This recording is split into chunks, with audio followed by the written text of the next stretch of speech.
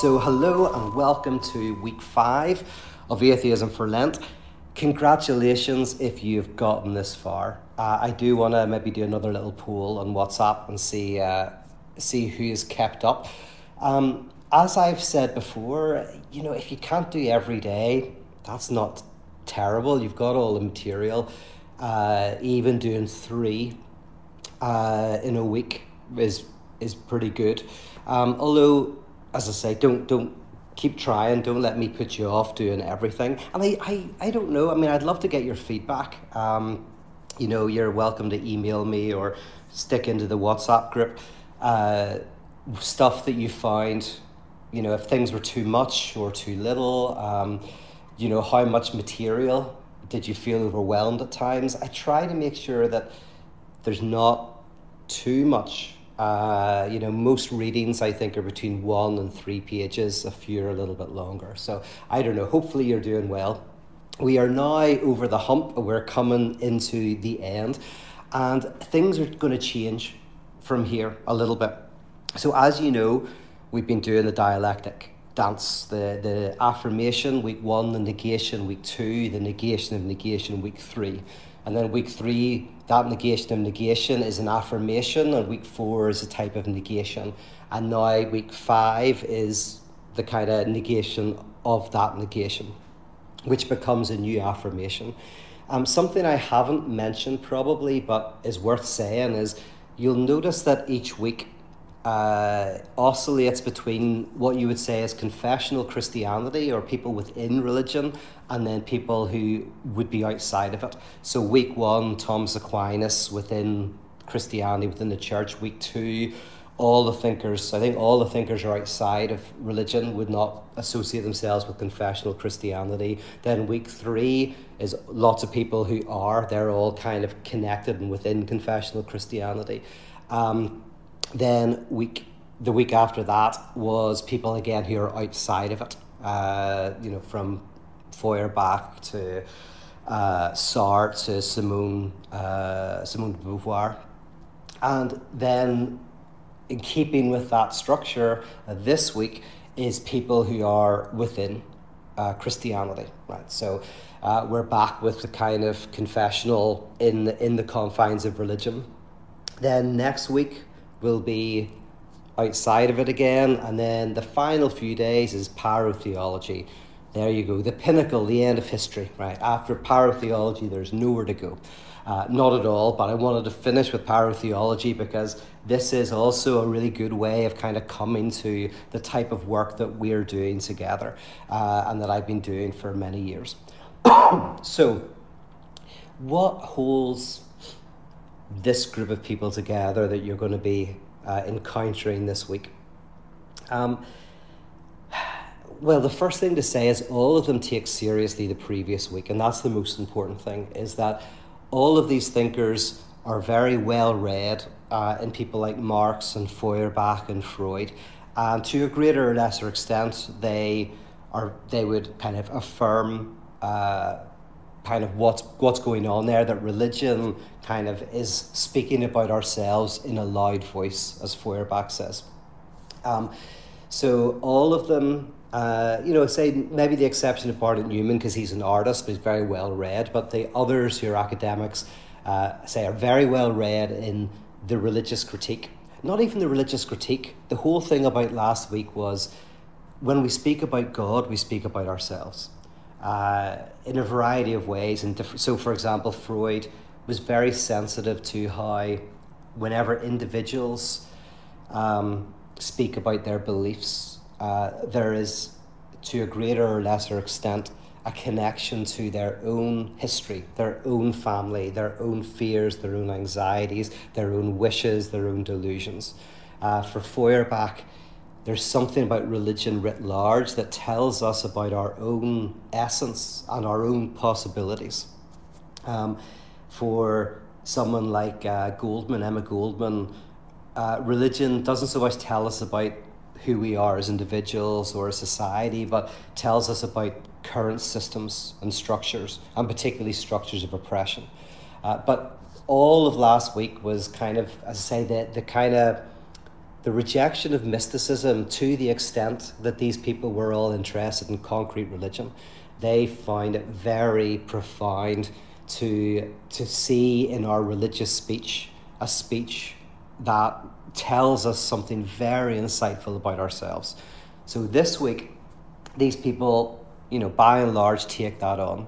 And if I was to try to sum up, because I think last week I said this was the functional critique, and I called it the functional or functionalist critique because it was like religion performed a function. And the function was to tell us something about ourselves. In this week, I would say that what unifies everybody is that they're interested in something that is going on in the name God. So it is a form of theological atheism. They're not so much interested in God. You'll notice that whenever God comes up, they're very like the mystics and embrace a type of radical negation. But there's something going on in the name God. So although religion is a human, all too human thing, there's something going on in religion that we can't put our finger on that prevents it from being reduced to a purely immanent reflection of ourselves. So that's probably what connects them. And that means there's a lot of similarity to the mystics, right? But we're moving into the 20th century, and there's definitely a continuity with mysticism, and there's also a little bit of difference. So I'm going to just briefly go over the different people you're going to encounter this week, say a little bit about each of them. The first person is Karl Barth, and that's an interesting one. I wanted to put Barth in because he doesn't fit that neatly in some ways, but because he's a very conservative theologian. I would like to do a reading on Barth someday. I need to find a good article, and it's more selfish because I think there's some really good stuff in Barth, and reading it alongside some of you I think would be really interesting. But one of the things I like about Barth, especially the young Barth, was that he wrote this really good article about Feuerbach, and he basically fully embraces it. He says that all religion is ultimately a way of speaking about ourselves. And his critique of religion and Christianity at the time of Nazi Germany was that the church got itself caught up in earthly politics and was able to be manipulated by people in power because there wasn't a radical understanding of this, that all religion is a speaking of ourselves, right? So Barth, especially his epistle to the Romans, was all about what's called crisis theology, spelled with a K. Crisis theology is this idea that God is a radical no. God is not that which is contained in religion, but in a sense that which ruptures religion, that which kind of breaks it open. Now, I like this a lot because I have to say that I have seen some of my friends get caught up in this. And I don't want to get too political here, but I do have some friends who, for example, got very caught up in seeing Christianity as very closely connected to the Democrat Party. Now, I was in America at the time, and I know that a lot of them are reacting to a lot of conservatives who traditionally connected Christianity with the Republican Party, right? So the reaction to that was very much active campaigning for, a few of my friends went on active campaigns with Joe Biden and very much connected Christianity to that. And you see this on both sides. You kind of see people who associate Christ with the Republicans, and then there's people who take the piss out of that, right? And then there's people who associate Jesus with the Democrats, and then there's people who kind of take the piss out of that, right? But we all want to associate Jesus with some sort of political party and whatever. And Barth is very good at saying that even when you do that for the right reasons, it's going to end up bad. It's always going to end up bad. You're going to be manipulated. You're going to find yourself having to defend things you can't defend. You're going to find yourself in all sorts of knots.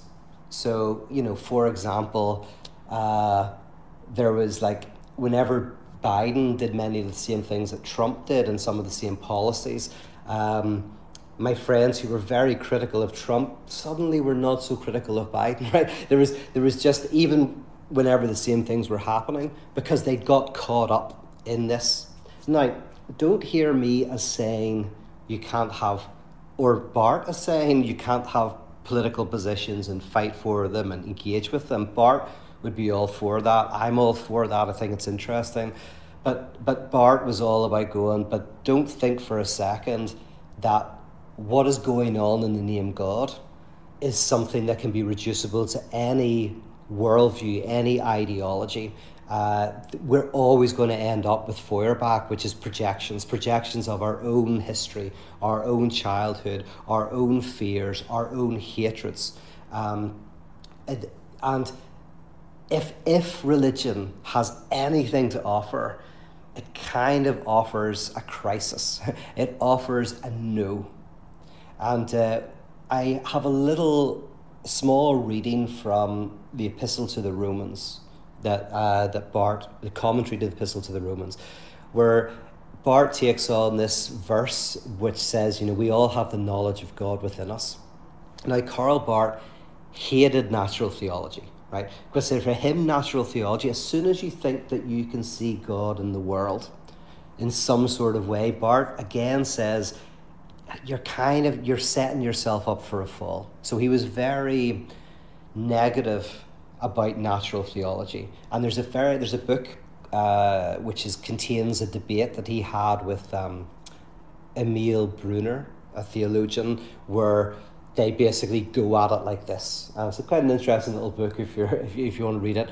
But like Barth is basically going, almost like there's no knowledge of God. So whenever you see this little bit in that book, you're going, well, what's he going to say about this verse that says about the knowledge of God? And so Barth very cleverly talks about how we have a knowledge of God, but the knowledge of God is the knowledge of something that is beyond knowledge. We have within us a sense of there being something that we cannot grasp. We have a type of epistemological humility that's not a knowledge of God as such, but it's kind of an experience of humility, an experience of our limits, and a sense of something beyond all limit. And that's kind of what marks us. So we are marked by a knowledge, but again, in the Barthian sense, it's a knowledge that is a negation. And you'll hear in that a lot of that mystical kind of language that you encountered in the third week. If you're interested in Barth, I couldn't find what I really wanted to show, because he had there is a book. I think I actually linked to it in the reading that argues that what you see in the 20th century is a number of functionalist critiques of religion, and you've seen a few of them now. And there are a few others that I didn't mention, mostly from sociologists, different theories of how religion functions in a very human way. And this writer says basically Barth should be associated with those functionalist critics, because Barth has a very radical critique of religion that's just as radical as all of the others. But for Barth, it's a critique that opens the way up for something else. It's a little excerpt from the Church Dogmatics, but it's been taken out and put into a book called Religion. So I'd recommend you have a look at that if you're interested in going a bit further with Barth. But he's the first person. Second person you're going to encounter is one of my favourites, Simone Weil. Simone Weil is a fascinating character. She's absolutely brilliant intellect. She was studied alongside Sartre and de Beauvoir, and she was known as one of the greatest intellects of her generation in France. But she took a very different direction to most of the French intellectuals, and she got very drawn into a type of mysticism, but also an extreme identification with the poor. She was a resistance fighter. She worked on a factory floor to identify with the proletariat. She she very much was connected with the people, and she writes in incredibly rich ways. And you're going to get a little reflection from her about the purifying power of atheism.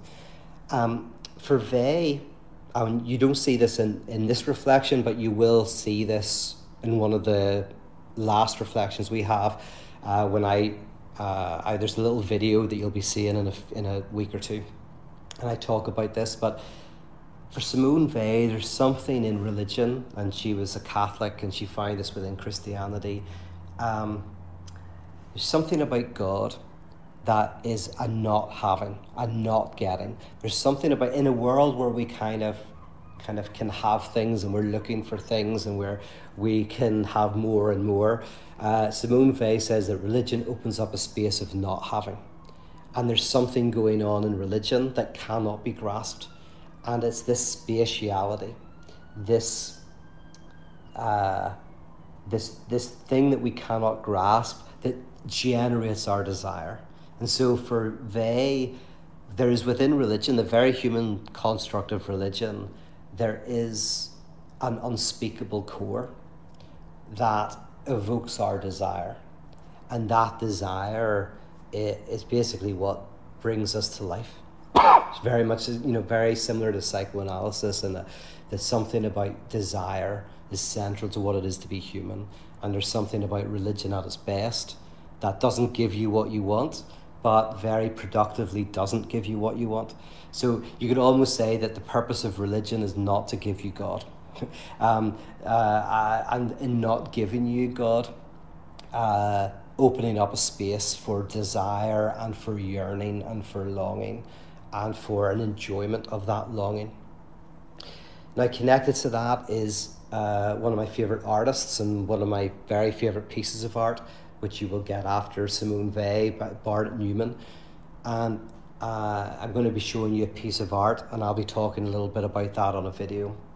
Again, it's a video, or it's a piece of art that I think captures the idea that something emanates from the modern condition. Something not reducible to immanent reality, not reducible to the material world. So what Barnett Newman does, he was a secular Jew, so he's the only person in this week who's kind of outside of, say, the church. And his paintings, the Stations of the Cross that you're going to look at, are a kind of memorial to the Holocaust. But they're also paintings that evoke the sense of something that remains in the aftermath of suffering. Something that remains that cannot be gotten rid of. And so that kind of connects a lot with the Simone Weil reading that you'll have the day before, because she talks about a type of atheism that leaves something in place that we cannot grasp. So Newman's work, I think, captures that. And then after Newman, you've got probably the richest kind of piece of writing this week by Gabriel Marcel, a French existentialist, French Catholic writer, who wrote this very famous essay called, I think it's On the Ontological Mystery. I think that's it, something similar. You're going to get it anyway. And I'm recommending the first 5 pages you read. And in that book, Marcel absolutely embraces the human condition and the modern condition. But in the midst of that, says that something shines through. And again, for Marcel, the point of religion is to fully embrace the material world, but to also orient us to something transcendent, something that is not reducible to the material world. Now, after that, we have, I think, Marion, and we have Tillich. Jean-Luc Marion, I might change this reading. So at the moment you've got it, but it's the most difficult reading. It's only 2 pages, but it is very difficult, or the most philosophical. So if you're going to miss something, you might want to drop that.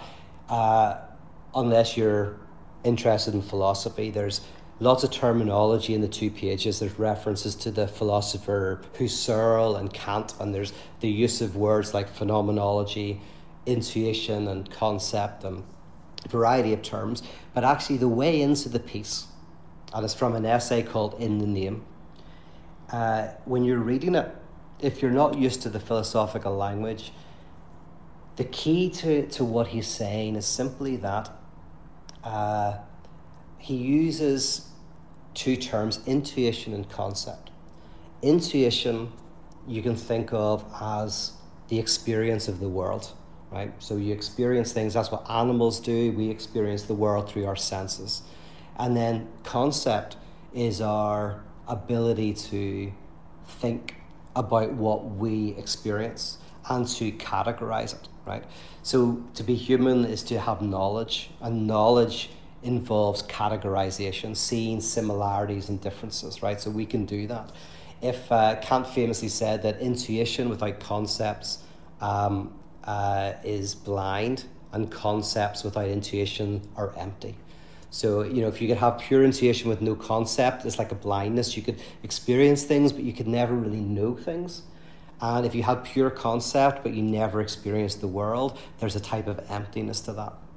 Now, what Marion says is he says that in the tradition known as phenomenology, philosophers have said that our experience of the world, we experience the world, and our concept of what we experience is often, what could you say? Like I have a concept of New York, right? I go to New York and I live there and I visit and I learn as much as I can about New York, but I'll never fully know it. I'll never know New York completely. There's always more to learn. So the intuition never fully fills up the concept.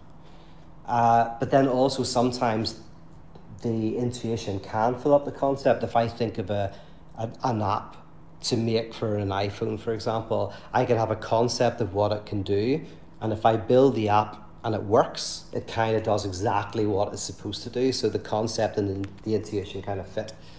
Well, then Marion says what religion talks about is it talks about an experience that is beyond the concept, that the concept cannot grasp. So if you think of religion as a type of concept for a second, you could say that religion is inundated with an experience that it cannot grasp. So you're kind of blinded, but not blinded because of a lack. You're blinded because of an excess, like looking at the sun and going blind. So religion, in a way, is a human thing, but is infused or can be infused with something beyond it. And so that's kind of Marion. And then finally, Paul Tillich. And it's a little bit from Paul Tillich, where he's from a book called Ultimate Concern, which is a series of interviews and conversations he had with students. And in that, he just introduces the idea of 2 types of religion: a narrow religion and a universal religion. So a narrow religion is Christianity, Buddhism, Hinduism, whatever, secularism. And the universal religion is a type of ultimate concern. And for Tillich, these are interconnected. But Tillich is saying, again, there's something going on in religion. There's something going on in the name God. And for him, it's a type of ultimate concern. It's a type of call to a commitment beyond our self-interest. There's something in the best of religion that speaks of something ultimate. An example might be an artist can never really paint the sublime. An artist might be interested in trying to capture the very essence of beauty, but they continue to fail. But the failure is driven by the sublime. The very fact that they can never grasp the sublime shows that they're kind of already caught up in it. Or people arguing about the truth and what is true. They can never fully articulate what the truth is, but the whole argument is saturated in a belief in the truth. Right? The truth is what generates the desired argument. Even if you're arguing against the idea of truth, You are trying to argue for something true. So in a way, it's like you're always haunted by what you cannot grasp. And again, this is a type of embracive religion in its very failure. So just to sum up this week, this is again a form of theological atheism in many ways, in which they embrace the functionalist critiques of religion. Religion is a form of talking about ourselves. If there's something more in religion, it's like you go so deep into it that you encounter something in the midst of it that cannot be reduced to it. That's what these thinkers are interested in. And as I say, Tillich is a good example, because he might say that, like, truth, you cannot grasp the truth, but you're grasped by the truth. Or in terms of morality, the law, right? If you're a lawyer, the law is always changing and developing. Every time you try to say what justice is, and this is an example from Derrida, every time you try to write down what justice is, you miss it. It's always changing. You'll always find a condition that kind of causes you to have to rethink the way that you thought about justice. So the law is always looking at past cases, past precedent, but also open to new possibilities. But the point is that although the law can never articulate justice, it is driven by justice. It is driven to articulate justice. Its failure to actually nail down justice is caught up in the pursuit of the just. So the just is basically haunting the law at its best. At its best, it is haunting, but it can never be grasped. Justice is what is going on in the name law. And in the same way, something is going on in the name God. And these thinkers are articulating that. Now, after this week, we are going to go, we're kind of like, the affirmation, negation, and negation of negation are now really intertwined. So this week, atheism and theism are really even more closely intertwined than they were before. And the week after, they're going to be even more closely intertwined. So we're kind of moving out of each week is a different part of the dialectic. This week is all about kind of articulating different thinkers who really deeply interweave theism and atheism. And next week, it's going to get even closer, even more tightly knit until the end, until we get up to Easter, where we see Christ on the cross saying, my God, why have you forsaken me?"